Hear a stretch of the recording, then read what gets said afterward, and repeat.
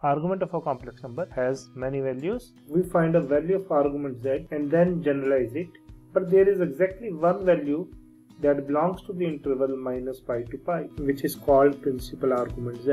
Hi, I am Arun Kashish. In this video, we are going to describe properties of argument considering all the aspects of the argument.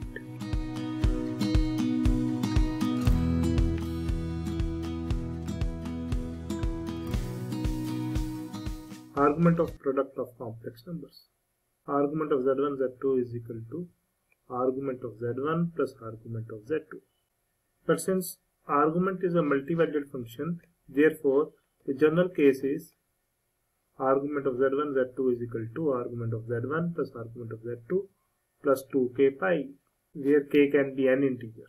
Now for principal argument of z, we have argument of z1, z2 equals to argument of z1 plus argument of z2 plus 2k pi, where k is equal to 0, 1 or minus 1, exactly one of these but not all, as principal argument is a single valued function. Same is the case for argument of division of complex number. Argument of z1 upon z2 is equal to argument of z1 minus argument z2, and the general case is argument of z1 upon z2 equals to argument of z1 minus argument of z2 plus 2k pi, where k can be any integer.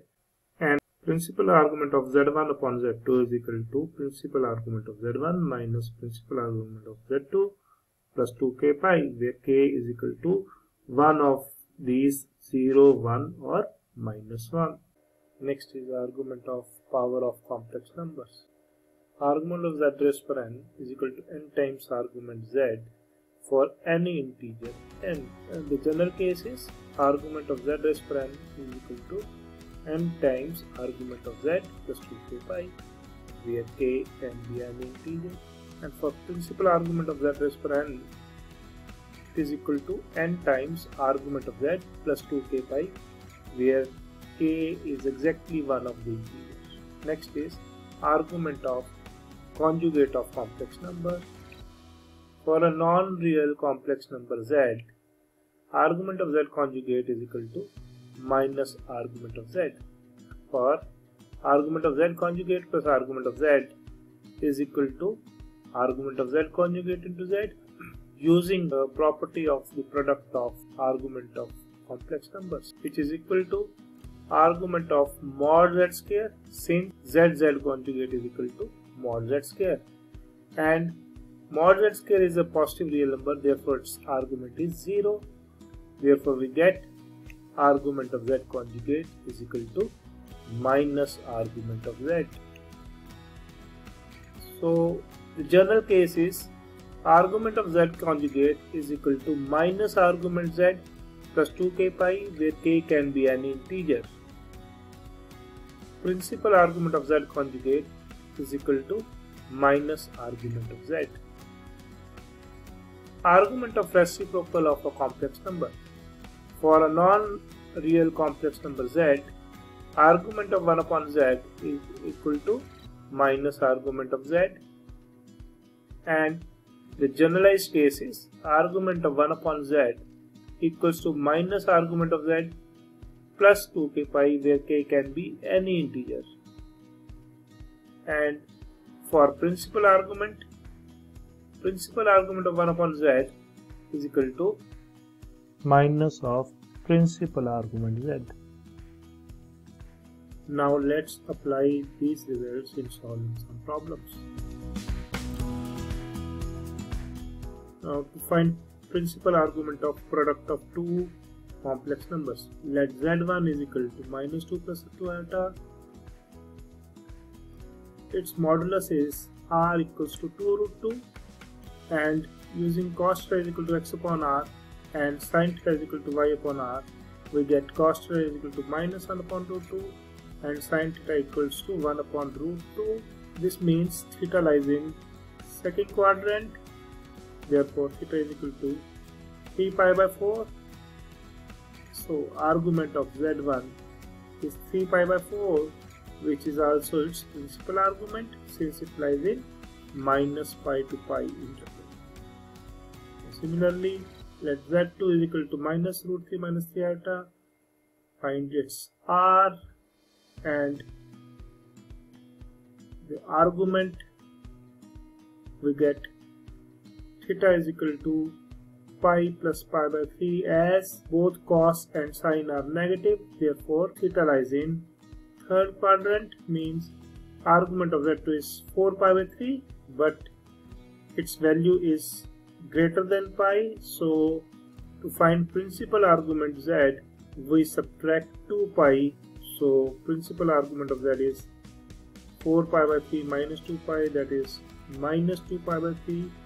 Now using property of argument of product of two complex numbers, we get argument of z1 z2 equals to argument of z1, that is 3 pi by 4, plus argument of z2, which is minus 2 pi by 3 plus 2k pi, which is equal to pi by 12 plus 2k pi. As pi by 12 is in the interval minus pi to pi, therefore its principal argument is pi by 12. Now to find principal argument of division of two complex numbers, we use the property of division of complex numbers. Here argument of z1 equals to 3 pi by 4, where z1 is iota minus 1, and argument of z2 is minus pi by 3, where z2 is cos pi by 3 minus iota sin pi by 3. Therefore argument of z1 upon z2 is 3 pi by 4 minus pi by 3 plus 2k pi, which is 13 pi by 12 plus 2k pi. 13 pi by 12 is not in the interval minus pi to pi, so we subtract 2 pi to get the principal argument, which is minus 11 pi by 12. In the first problem, argument of z is less than 0. That means z cannot be equal to 0. Now argument of minus z minus argument of z is equal to argument of minus z upon z using properties of argument. This is equal to argument of minus 1, which is equal to pi. In this question we are given two equations. From the first one, z conjugate plus iota omega conjugate equals to 0, we can write z conjugate equals to minus iota omega conjugate, which implies z equals to iota omega by taking conjugate on both sides. This implies argument of z equals to argument of iota omega, which in turns is equal to argument of iota plus argument of omega. Now argument of iota is pi by 2. We get pi by 2 plus argument of omega. Now using second equation, argument of z omega is equal to pi, we get argument of z plus argument of omega equals to pi. From here we get argument of omega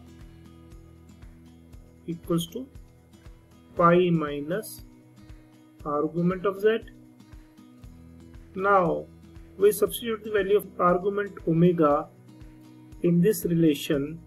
We get argument of z equals to pi by 2 plus pi minus argument of z.